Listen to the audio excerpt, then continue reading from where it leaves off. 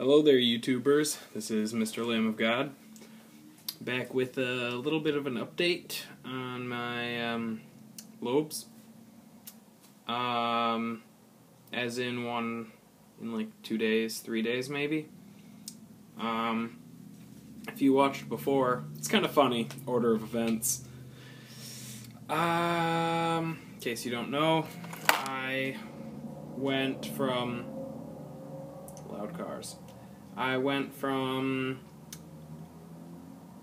13/16 up to 7/8 using soft silicone tunnels, and that did not agree with my ears, which apparently it doesn't really do with a lot of people, and I didn't really heed anyone's warnings. So this ear, it got infected. I made a video about that. I actually made a video of me upsizing, then made a video about the infection, and now making a follow-up. I actually had a 5/8 inch double flare metal tunnel in it, a steel one, because after I left it out for a while, I could not get my, right after I took out the silicone one, obviously I could get in a 11/16 one again. These ones are 7/8. I could get in an 11/16, but the wear area on this is like pathetic. I don't even know like whose ears these are fitting on. I guess these are about the same. They're all like ridiculously thin. Like, I don't know who has earlobes. Like, this one fits like mediocrely. This earlobe's just healthy. This is my healthy one, so it doesn't give a fuck. And so I went down to 5/8 in this ear, and I had actually loaned out my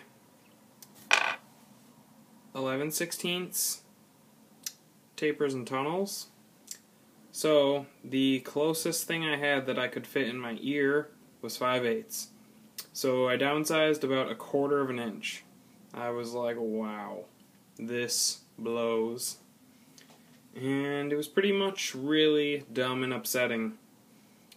I had the 5/8 in for I think 3 days, and when I pulled down on it, just kind of like that, I could like see a clear little way through it, I guess. And that just kind of kept shrinking as the days went on, obviously, because ears do that.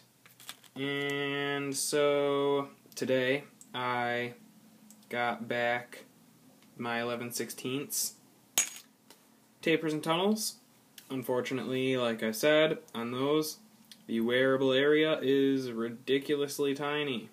Well, it could be the fact that this lobe is really wide right now, just because of everything that it's going through, I guess. It's just really annoying. Wish I just wouldn't have upsized with silicone and wouldn't have had this problem. I looked ridiculous walking around with an 11/16 tunnel in and a 5/8 tunnel in. It was like a noticeable difference, like very visible.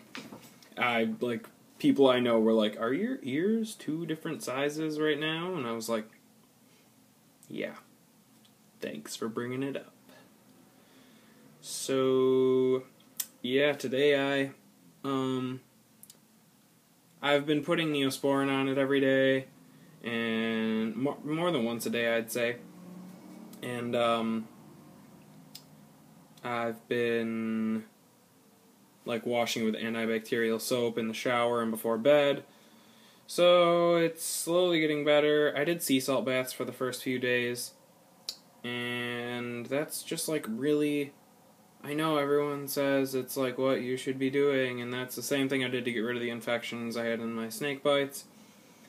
But it's really difficult to hold a glass of water around your ear like this And I think I got like an inner ear infection from it, or was starting to, because salt water was like festering in my ear. So I was not having that. And I've just been putting Neosporin on it, and the infection has like visibly gotten better over like 3 days. Like better. I would take this out, to show you guys, but I don't really wanna take it out. It's not really even that like stretched on this right now. Like, it's not super tight at all. It didn't even hurt to put in. I just don't want it. It's like clean right now, like somewhat clean. I don't want to like get my fingers all up in the little area it's on and everything. I just did, but whatever. So yeah, probably gonna end up wearing this ridiculously huge taper around for like a few weeks. That's fun. I just want to get a tunnel in it, back in it as soon as I can. I'm not gonna like rush it or anything, but sooner would be nice. And then this is the size I'm at now with this ear. This is the size I'm at with this ear. It's a pretty notable difference. The flare can't quite fit in there, but the other side definitely can. It's like a pretty large gap. So, I don't know. I just wish that I would have had these like tapers or plugs on hand when this whole thing happened, so that I wouldn't have had to downsize so much, because now I have a ton of 3/4 stuff. So what I'm probably going to end up doing is, once the infection heals and it gets used to this stretch, I'm probably just going to stretch up to 3/4 and hang out there for like too long, and then hopefully be able to upsize to 7/8 without using silicone. I mentioned in my other videos that the other two I made about this whole ordeal, that I am actually getting some Omerica organic really nice wooden plugs in the mail, and they're 7/8. So that sucks, because I'm not going to be able to wear them. So, considering 20 millimeters, which is this, are the biggest like tapers and stuff tapers and tunnels I have now from the set that I got, I guess I don't really want to try using tape on these though, because they're so like, the wear area on it is so tiny, and you can't really do wrappings on one with one flare, I don't think, because you wouldn't be able to put the rubber band on. It's just dumb. What I'm thinking about trying, I kind of want to try it, but I kind of just don't want to mess up my ear.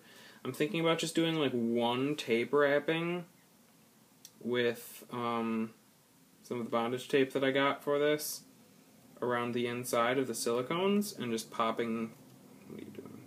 And popping it in. So technically I don't, like, you can stretch up with tape and it's not porous enough to grow into your ear. So that should prevent this whole thing. I might try that. But this ear's my good ear, and I don't want to mess it up. Because I would just hate having two bad ears. That would just be horrible. Having one is stupid enough. So, that's my follow-up on the whole thing that went down with my ears. I didn't want to make this like 9.5 minutes, because it takes like 15 minutes to upload, and that's annoying. But kind of just rambled on. So, yeah. That's the update on my ear.